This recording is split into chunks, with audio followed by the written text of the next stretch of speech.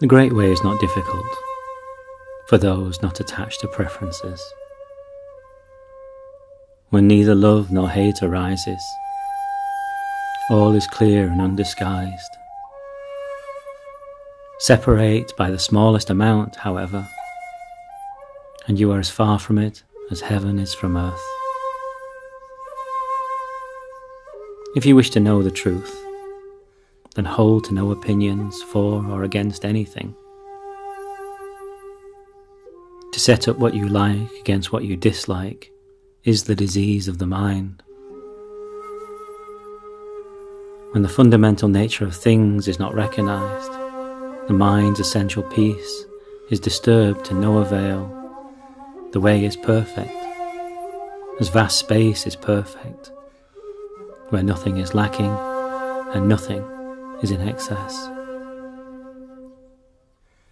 Indeed, it is due to our grasping and rejecting that we do not know the true nature of things.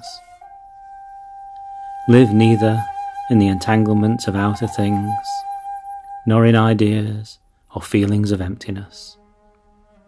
Be serene and at one with things, and erroneous views will disappear by themselves.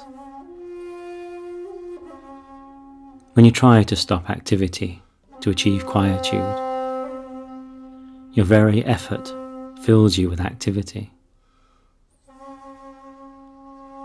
As long as you remain attached to one extreme or another, you will never know oneness. Those who do not live in the single way cannot be free in either activity or quietude, in assertion or denial. Deny the reality of things, and you miss their reality. Assert the emptiness of things, and you miss their reality.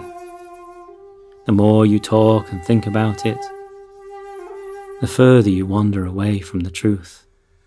So cease attachment to talking and thinking, and there is nothing you will not be able to know.